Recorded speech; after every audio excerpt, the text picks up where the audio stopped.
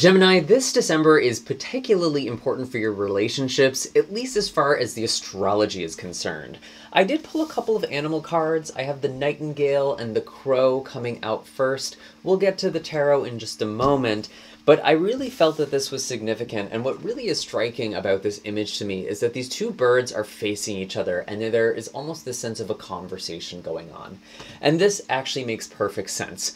Astrologically speaking, there is a lot of emphasis in your relationships. We actually have your ruling planet Mercury going retrograde in the sign of Capricorn on the 13th, but it's actually going backwards into the sign of Sagittarius. And so it feels like there could be some unresolved issues that are coming to the surface, or maybe working out financial or relationship issues. There could just be a lot of communication, even about the way that you communicate with somebody else. I really see that with these two. When I look at the nightingale in specific, it feels like speaking from the heart, and maybe there's even some sweet messages that are in the mix as well. I do see the crow as also being very much a truth teller. You know, they have this distinctive caw, this distinctive voice, and many cultures actually look at the crow as a messenger from the spirit world, or as a messenger from those who have crossed over, or even a messenger of death. Maybe there are some significant things that are coming to an end, or there are just some significant changes that are coming your way. But again, I really feel like ultimately the message here is about communication. And as we get further into this month, again, it feels like you are resolving a lot of these issues, and especially towards January, I think you will find resolution. Just don't be surprised if it takes a couple of tries, maybe a couple of conversations before everyone is on the same page. If you're excited for this month's reading, then definitely be sure to hit like, subscribe, and the bell notification so you can always stay up to date with what's in the cards for you. I want to wish you all a very happy and blessed holiday season. I know that this time of year can be challenging for some people, so I'm really sending lots of warm wishes to you and your loved ones and anyone you know who needs it. I'm actually running a sale on my website, so you can get 20% off all of my services using the code GOODTIDINGS. This is good through the end of December, and I really think that this is just a great time to get a reading or Reiki session done. That way you can start off the new year on the right foot. By popular request, I actually do have gift cards available in my store as well, so it's never been easier to gift a reading or Reiki session to a loved one. I know lots of people have asked me about that in the past, so I'm really excited to unveil those as well. And I just want to thank all of you who have supported me and this channel, and I can't believe that we've made it through another year. It really is just such a gift to be able to do this work for all of you, and from the bottom of my heart, I am so, so grateful for you and wish you a beautiful holiday season.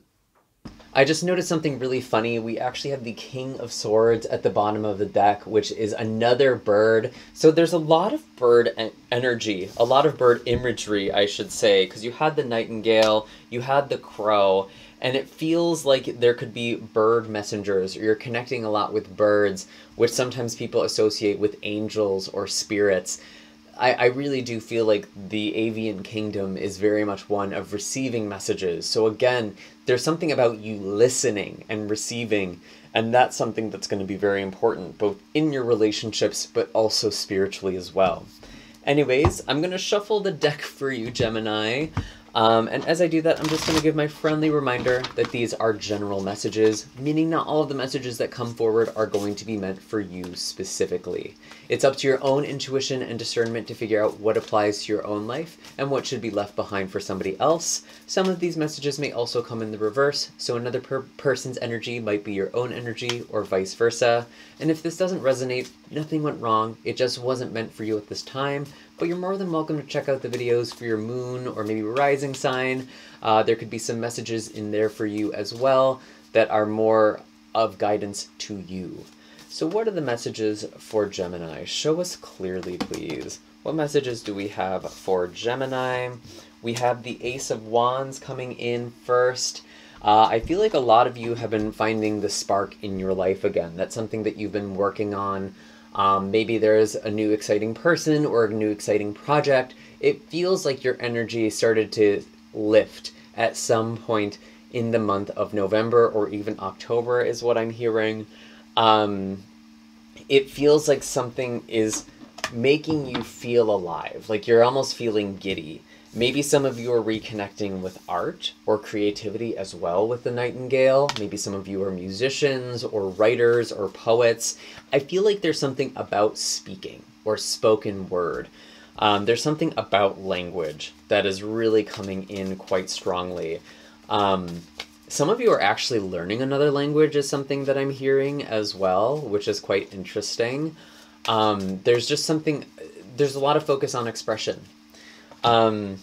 What do we have for Gemini? We have the Ten of Swords and Judgment.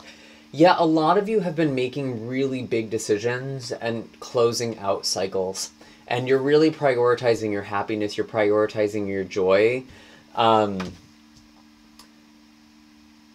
feel like you're putting an end to things that you've needed to put an end to. You know, because again, this is still kind of referring to the past, what's become clear, and also the advice for you this month as well. Some of you are still in the process of clearing out old karmic cycles, which again kind of makes sense because we do have Mercury, your ruling planet, in the sign of Capricorn, which for you is actually a very karmic place, because Capricorn energy represents your astrological 8th house. And so you may be tying up some loose ends, you may be wrapping things up, especially around the 13th when Mercury is going retrograde. So I think there is like a tying up of loose ends. Maybe some of you are actually having conversations or closure. Excuse me.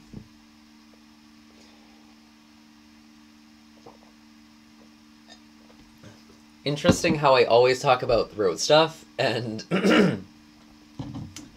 my voice always gets affected, so sorry about that. Wow. Major throat stuff coming up. Some of you really need to express something. Am I back? Are we back? Okay, here we go. Yeah, I feel like with the Ten of Swords and Judgment, there's almost a sense of closure. You're finally having the conversation that is helping you put something to an end or put something behind you. Or if this isn't a literal conversation, maybe some of you are writing something down or just coming to some conclusion yourself.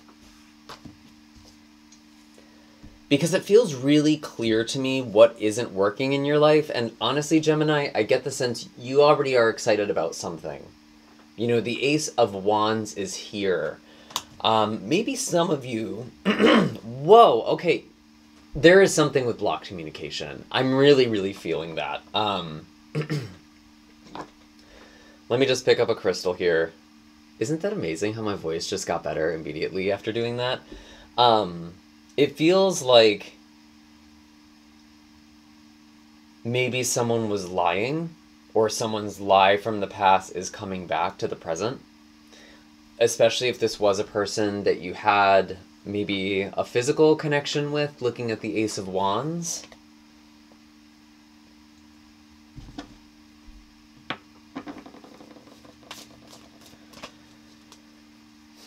I feel like some of you had someone come back from the past, and honestly, it feels like you kind of shut that down pretty quickly. That could be advice for some of you as well, so just kind of take that with a grain of salt. But some of you might be ending something. Yeah, justice. I feel like justice is being served. There is a cause and effect here. Someone is answering to their past behavior, or there is a consequence for past actions. This is very central to your reading here, and it feels like there's just a lot of review. There's a lot of conversation that's coming up. And honestly, with Mercury going retrograde into Sagittarius, I believe that happens around the 23rd. It really is like towards the holidays, towards the end of this year, where you could be hearing back from people from the past. Specifically, that could actually be romantic partners or just people that you were once very close with. I could kind of see that, someone maybe like coming back, but it feels like things are being set right. To be honest, I'm not really getting a reconciliation here. It's, again, very much this energy of, like, putting what you need to put to rest in order to move forward. At least for the majority of you.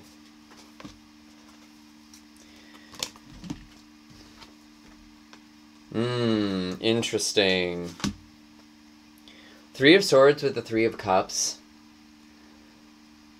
To be honest, I don't normally look at the Three of Cups this way, but with the Three of Swords, this very well could have been someone who may have had an affair with you or betrayed you in some way. I even see that with the Ten of Cups here in the mix. Honestly, maybe there was like a spouse involved. Like maybe it was your spouse, or someone was with someone who was married or something like that. Or there was like someone who's getting out of a relationship. There's honestly just messiness here. There was some messiness. And you might not have even known about that. That might be what's getting revealed with Judgment. Because I feel like for those of you who are single, you really want a happy relationship. You want the relationship, right? And with the Ace of Wands, it feels like maybe there's been just a non-committal energy in the past that you are putting an end to.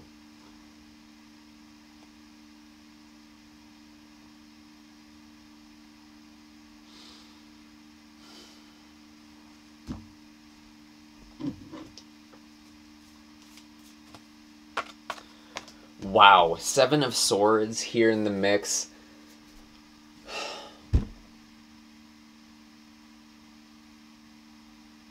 I feel like someone betrayed you. Someone did you dirty, Gemini. This doesn't have to be a romantic relationship, but it kind of feels that way for a lot of you. Woof.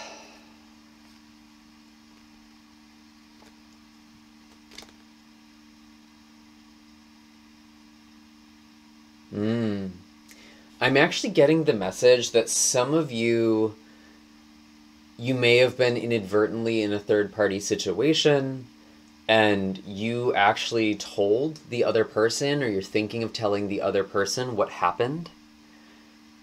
This could apply to different situations as well. Maybe something happened and you are telling someone else who's associated or connected to that person who wronged you and kind of giving them the heads up. I feel like that's part of this Justice card. I feel like that's part of setting things right, to be completely honest. And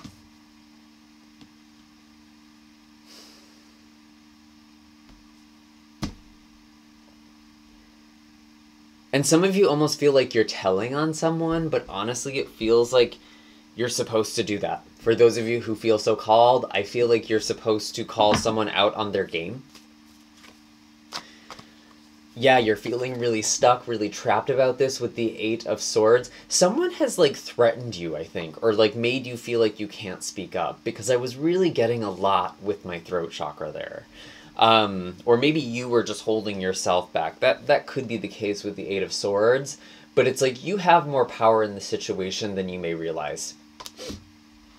And I think it's important that you speak up.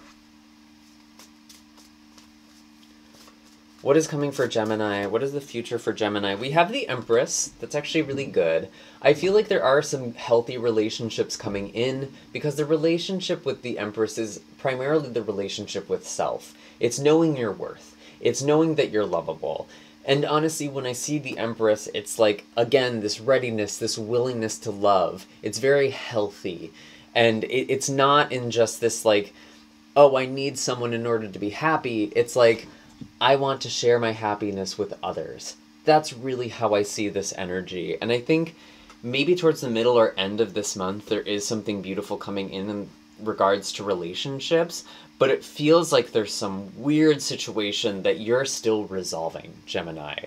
And it's really important that you are acting with integrity for yourself.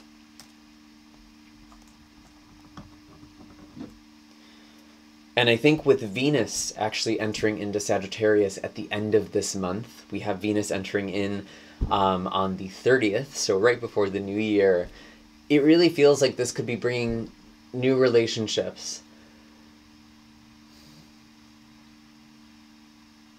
For some of you, it could be deepening relationships as well.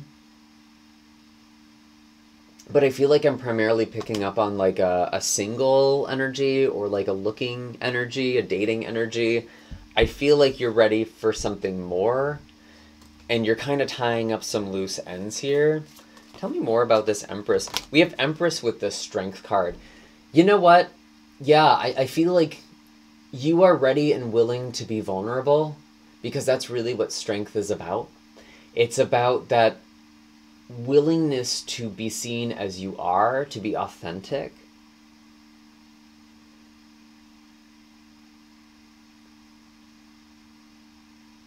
And to really be in your own power.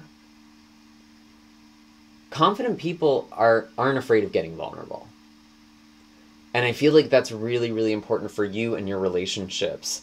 There may be a relationship involving a Leo, could also be Taurus or Libra here as well. Primarily Leo energy coming through.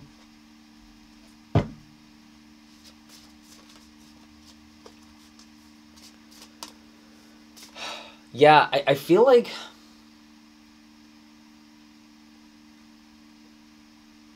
there are some lessons that you are finishing up. There was some karma. There was honestly some really crappy situation that you were in, Gemini, and I'm sorry if that's resonating, but maybe you just had like a really unfortunate run in luck.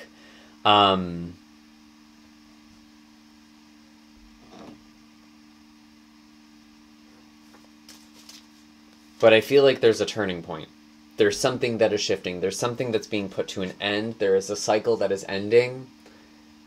And it feels like you are addressing something or finding closure.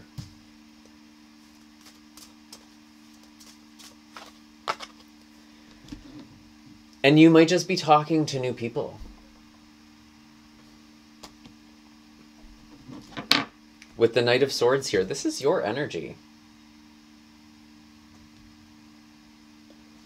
Putting yourself out there. Looking for love shouldn't feel like a competition. It shouldn't feel like you're trying to earn someone's love, right? It's about finding someone who's compatible with you, because you already know you're worthy.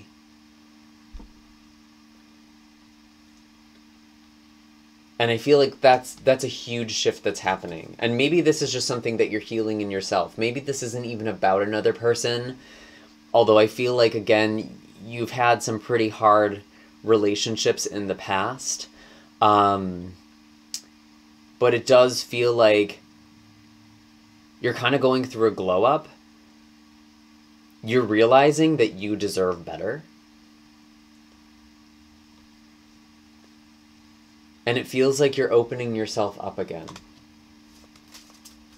It's very heart healing, which I like to see. I want to look more into the blessings for you, but I'm going to actually see, are there any messages financially for Gemini? Because we do have a full moon in Cancer at the end of this month on the 26th. That could be signifying some sort of change or peak in your finances. We have the Knight of Cups coming in.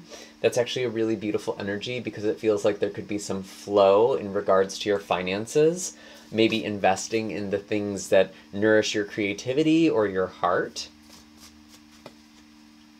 Yeah, we have the Seven of Coins, Seven of Pentacles. I feel like some of you are really figuring out how to invest in yourself and in the things that you love.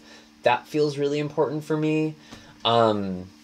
It feels like there could be some money coming in, or there is some abundance coming in, but it's like, okay, what do I do with this next? You're not just thinking about things in like an immediate way. You're thinking about things in long term. Like, what are the things I actually want to do with my life? What are the experiences I want to have? And how can I make that happen? How can I flow into that?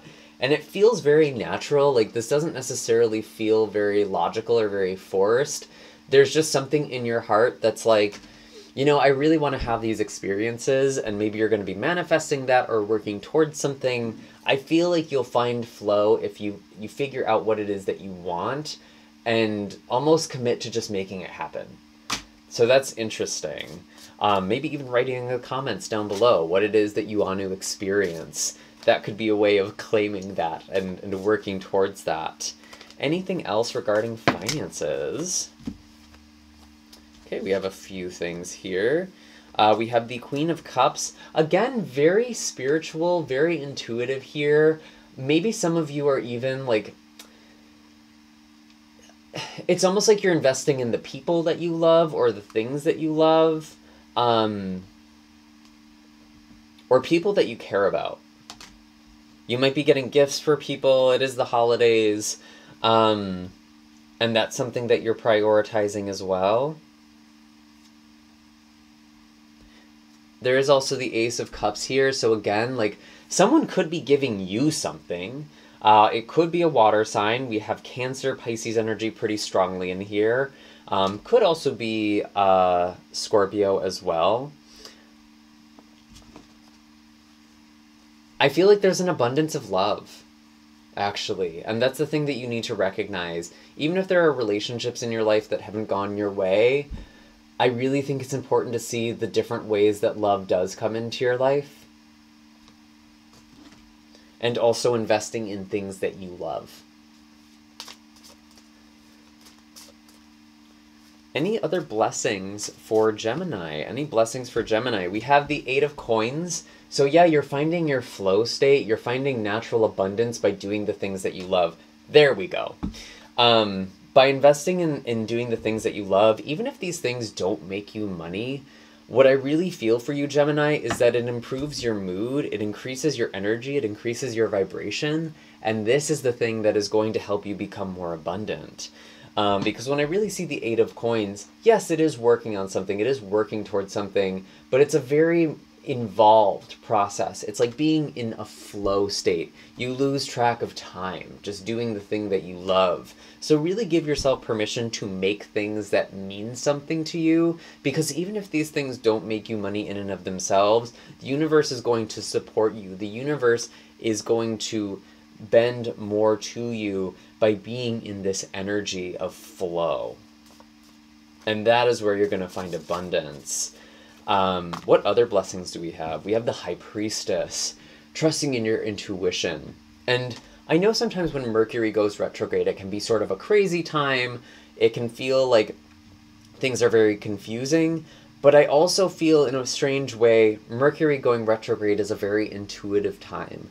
It's a very right brain time. It's a time where we really see things in terms of symbols as opposed to thinking them in words or in language.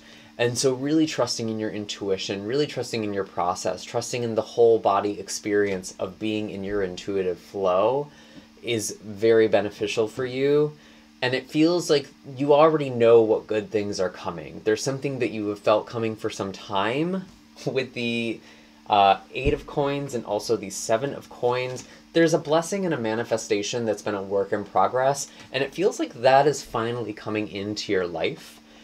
We do have Jupiter moving forward in your astrological 12th house in the sign of Taurus. And again, this is really increasing your intuition quite a bit, especially as we move forward into the year. And honestly, I think that actually puts a really nice context for everything that's going on. Because Jupiter moving forward in Taurus, it's actually helping you let go of self-sabotaging beliefs or toxic situations. There's a lot of release there, especially if you have like maybe relationship addictions or love addictions. That's something that is healing for you. And that's also happening the same day that Venus goes into the sign of Sagittarius. So again, really beautiful energies headed your way, and it feels like all of this is kind of clearing out the toxicity so you can go into 2024 in a really beautiful and refreshed energy.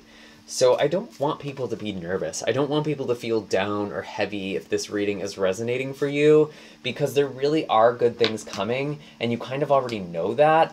It's just there have been a lot of energetic anchors in your life that primarily feel like they are tied to relationships. And those relationships, those anchors have been holding your energy down, so you haven't been a match to what it is that you want. But it feels like there's something about a manifestation coming through. And I feel like, again, you already have a sense. You know what this is. You could tell me in the comments what it is that you're manifesting, because I think it's going to be coming either at the end of this year or beginning of next year. What are the blessings that we have for Gemini, we have the Tower with the Nine of Swords. Now, this is coming in as a blessing. I want this to be clear. And with the Tower coming up as a blessing, for me, it's that things that aren't truly aligned for you are falling away. And I know that that might feel like a backhanded blessing, but the truth is, like, when you have things in your life that aren't aligned for you, it just makes you anxious. It just makes you depressed. You're waiting for the other shoe to drop. You're waiting for things to fall apart. And it's like, that's not a way to live. I really feel like the energy you are moving into is one of ease, and you're getting out of this really hard energy. Your mental health is actually improving quite a bit, is what I'm hearing with these cards. And especially if you've been going through a really hard time, maybe a breakup or a loss of a job, your mental health is improving as you are finding more stability, and, you know, the thing that you've been manifesting comes into your life. So again, I know the Tower came up, but it came up in the position of blessing. So I don't think that's something that you should be worried about. If anything, it feels like there is something that is being cleared and you are now moving forward. You are coming out of a very stressful energy with that Nine of Swords. And I feel like some of you are also finally just getting sleep. You're getting rest. Maybe you need to take some time to hibernate, and that would be a blessing for you too. Are there any other messages for Gemini? Any other messages? I think I'm going to pull an oracle card.